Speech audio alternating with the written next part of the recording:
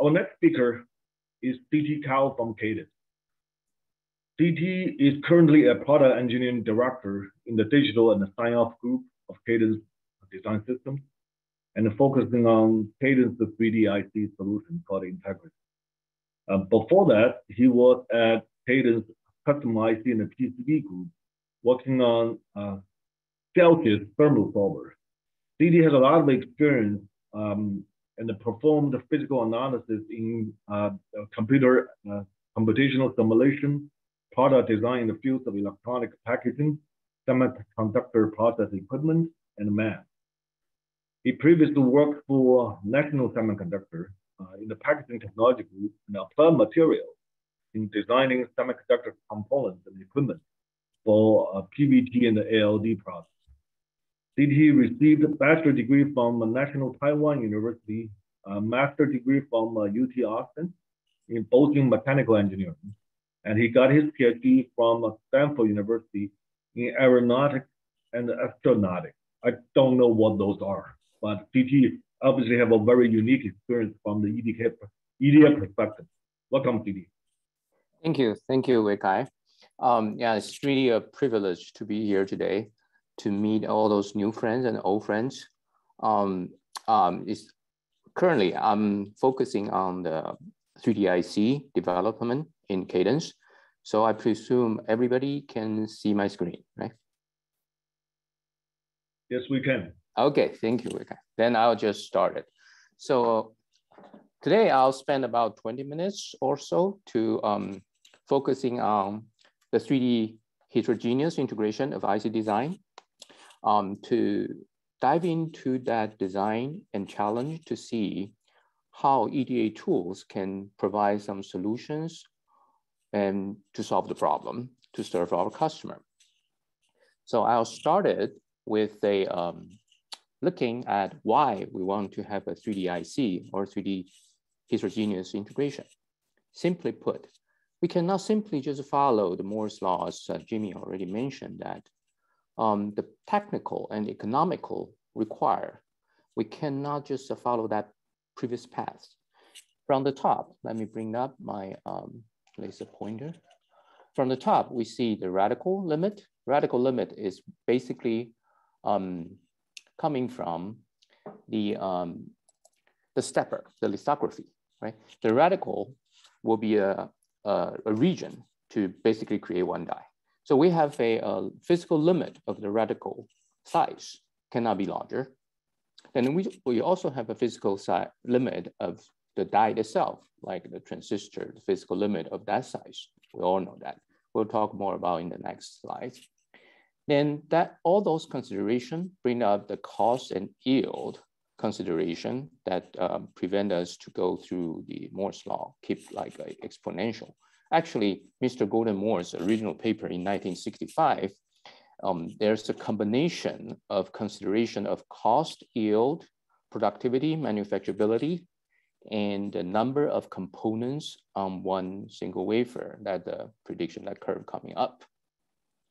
Then in order to create a smaller form factor to have our cell phone on our hand, definitely we need a thinner, smaller. Then that consideration drive the 3D IC development as well. On the other hand here, down there, the analog chips, IO and memory, actually those areas never have a fully benefit coming from Moore's law development because their size or their numbers just cannot follow the traditional or conventional digital chip progression. So all those considerations make the designer and the industry trying to find out a better way to have a small form factor, still can have a profitability, then to have all those chips combined in a mix and match mode in a heterogeneous way. So that comes up with this 3D IC and 3D heterogeneous integration. Okay. There are two factors, like we just mentioned, at the physical limit. One is the Moore's law is kind of slow down. That's, we all know that. Then to go to the 7 nanometer, 5 nanometer, 3 nanometer, 2 nanometer. Then this slide is coming from the AMD's CEO, Dr. Lisa Su, is in the 2019, it stopped at the 7 nanometer, but we know it keep going down, but the curve should be flat as we expected. So, well, when we go to 1 nanometer or 2 nanometer, basically we're talking about just a few layers of atoms. No matter it's copper, aluminum, tinitride, tantalum nitride for barrier, for tungsten, for plugs. So we just talk about a few layers of atoms. So definitely there's a physical limit in there. Secondly, is that we just talk about there's a die. For the die size, there's a radical limit. The radical limit is basically it's a limit of the lithography stepper, as we mentioned before, and it's about 26 millimeter by 33 millimeter. So it's a region about 858. So if we want to have an even larger die, then all the lithography, the machines has to be redesigned, the optics, the lasers, everything there. So now an EUV machine is cost about $150 million. So that would be a kind of a hard limit there. So on one hand, we cannot have larger radical size. Then larger die will have a lower yield. One region got the malfunctions, then we have to throw out the whole dies. Now on the other hand, we cannot go even smaller. So we come into this dilemma. Then we also want to make profit. We want to keep the cost down, high performance. So naturally, people will think of, then we break up larger die, make it small triplets, and put them together. So that comes with this 3D IC. Very naturally, if you have a very large 2D system on the chip, you have ABCDE regions, they have a long global wire, then we break it down. We break into 2 dies, stack up them together. Then we should have shorter wires, less power, higher performance, bandwidth, small profile, better yield. Well, great. Now things will be great. Let's go for it. Then you can see, we can imagine in these pictures, the keyword there, I would say, is connection or connectivities. How do you connect them? Previously, you have a 2D looking from the top, like GDS, or everything's 2D shapes. Then now you have the third dimensions. Not just you have a neighbor left and right, you have a neighbor upstairs, downstairs. So connectivity, connection, to my opinion, would be the keyword of the keywords of 3D IC or heterogeneous integration. So then let's dive into a little bit more about the connectivity. This picture comes from Dr. John Lau's book. We can see it's basically start from, we see the solder ball. Solder ball is shown here. Solder ball is the package connecting the PCB. PCB is not shown here. Typically, solder ball pitch is about 1 millimeter. And the size you can see here is about 500 microns, 0.5 millimeter. Then you have it's called C4 bump. C4 bump is a controlled collapsed chip connection for C's there. So they call C4 bumps. So above the package substrate, you have the C4 bump. Below the package, you have the solder ball bump. Then they can connect to the PCB, then they can connect to the chips. Basically, C4 bump previously was used for flip chips. So we can think of this first layer of silicon like a flip chip. So there are 2 bumps, 2 connection, one to the PCB, one to the chip, the thin layer of chip. But when things go up or go smaller, we have this interposer. Interposer we can think of as a silicon, another piece of silicon. Then for interposer, you have a C4 bump connecting to the package substrate. You have we call micro bump connecting to the chip on the top of it. Okay, by the way, I forgot to mention that the C4 bump typically is 100 micron, on the order of 100 micron in pitch and the size.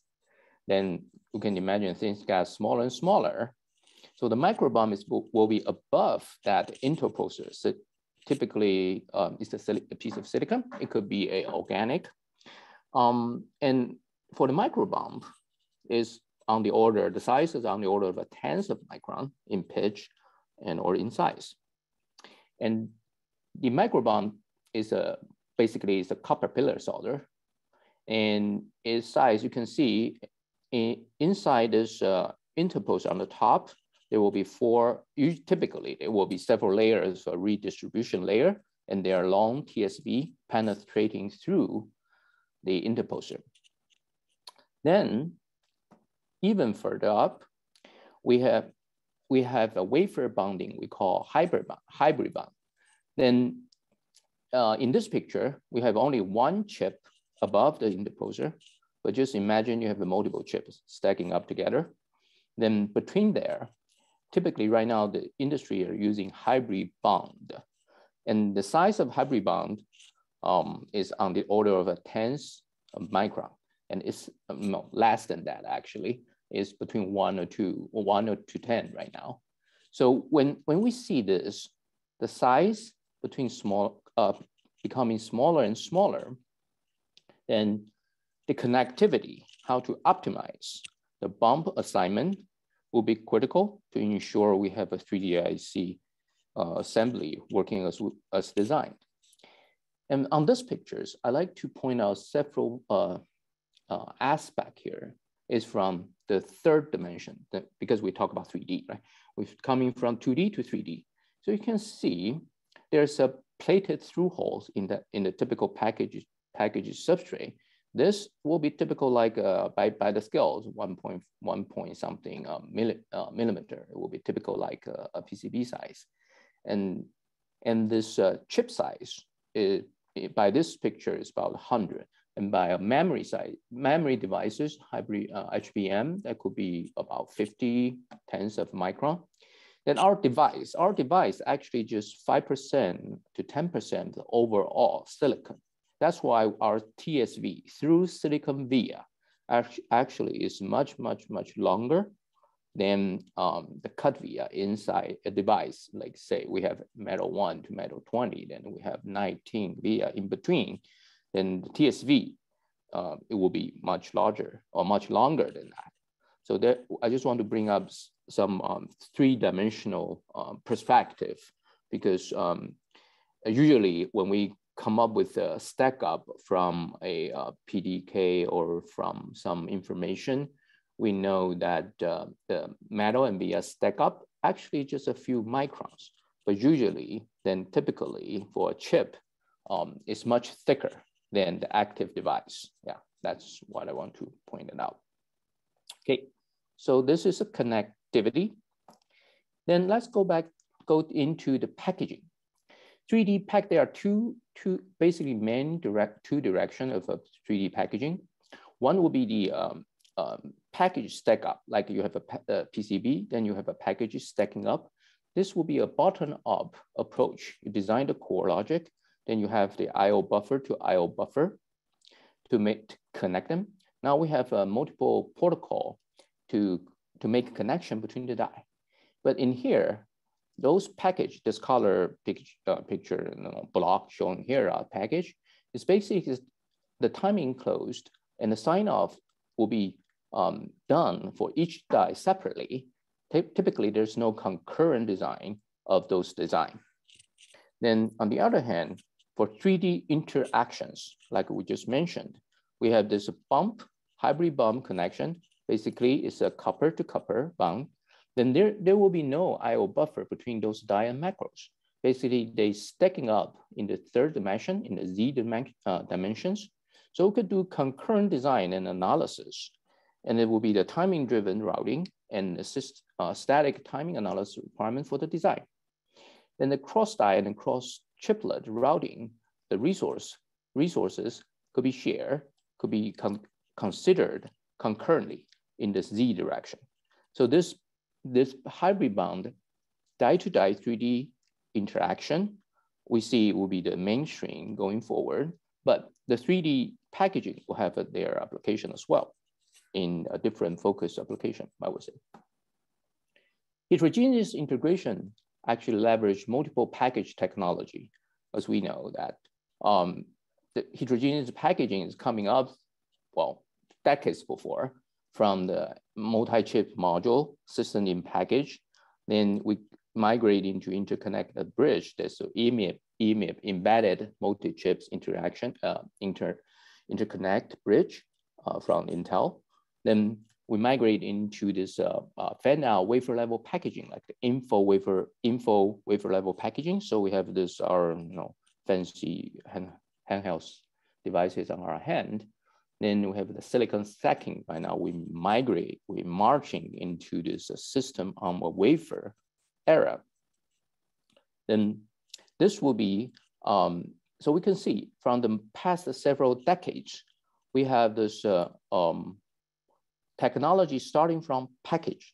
Then we see the technology coming from the IC.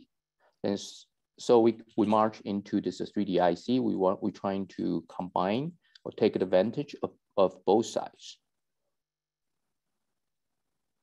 Then I'd like to mention some design challenge. First of all, 3D IC design, as Jimmy has mentioned, that the aggregation and the management, the die placement bump planning, we also see will be critical for creating a connections.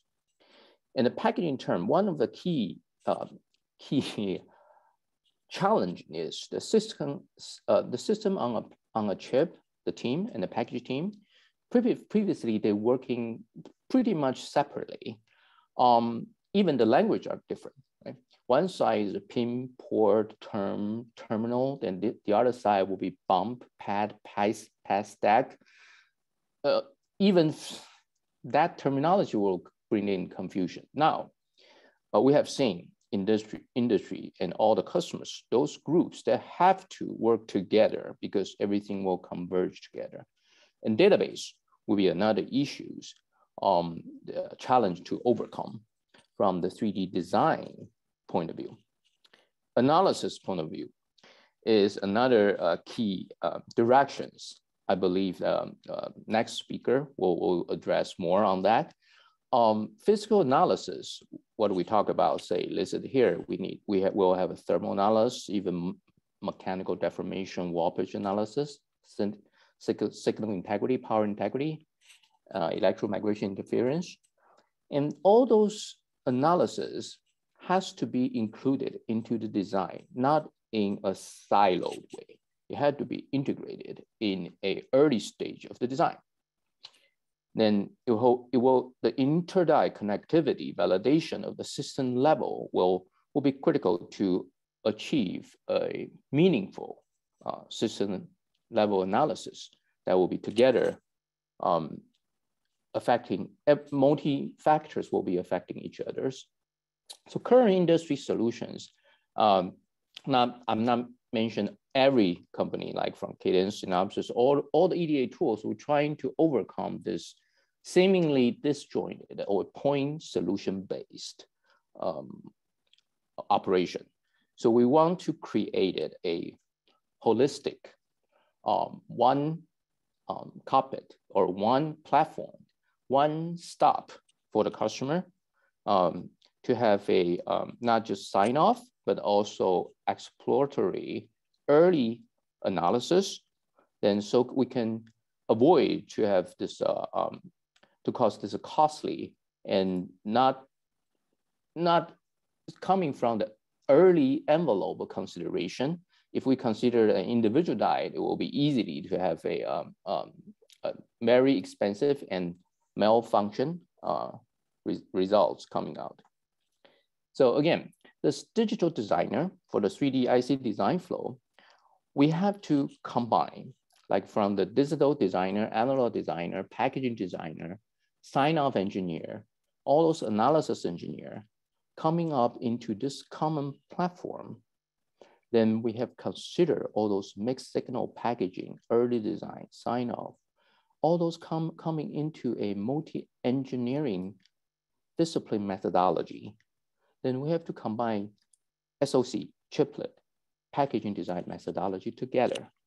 This will be the main challenge to make this approach unique, I would say, from EDA industry, but because it's not a point tool anymore, but it's not put all those points to it in a common bin. Either we have to make it work together. Then one side is coming from the package, as I mentioned, board and package decades ago. The other direction coming from the chip IC designer, then from the foundry-driven PPA, power performance and area. From the OSAT point of view, it will be this size, weight, and power. So this two flow meaning a convergent together to come up with the IC packaging system working. Those approach will be working for our customer to create a holistic solutions. So to conclude, this will be my last page. I want to borrow the Star Trek slides here. We really going into a new next frontier, I would say, for 3D IC. One point is this three pillars I just mentioned for 3D IC: 3D design, 3D IC implementation, meaning layout, how to wiring it, to create place and route, to have analysis. We'll keep creating challenge and from the industry, from our customer, to demand fast-paced development and realization. Secondly, the boundary between the IC design and package PCB design becomes blurry. So for that interposer or package substrate or chip stack up, basically we can think of it as like a PCB, and PCB package and chip just shrink maybe 100 times smaller. But package and IC, they still have their own focus application spaces. By this, what I mean is not every chip is digital chips. They also have analog chips, like for the automotive applications, because we need, there's a vibration, heat consideration. So wire bonding package still there and still needed to stack up die together, but may not take a IC designer point of view. So a EDA tool has to be, my point, has to be flexible, to be adapted to the environment, and to be modularized. Then just like we can connect them together based on their function, no matter it is place and route, no matter it is planning based on the CAD or analysis. It should come out of a point tool regime, not just creating API. They have to think about their neighbors, just like a single chiplet has to think of their neighbor's chiplets. So together, then we can provide a real useful solution for 3D IC for design implementation and analysis. Yeah, this will conclude my 20 minutes sharing about 3D IC design. So I'll talk to everybody, then discuss more in the panel section, I would say. Yeah, thank you. All right, thanks, CT. Very cool to see the analogy to the next frontier. Yeah, I really like it. Is that Star Trek? Yeah, Star Trek. That's I said. I borrowed that line. Right. Apparently, Star Trek and Star Wars, depending on who you talk to, you should not mix them together. Okay.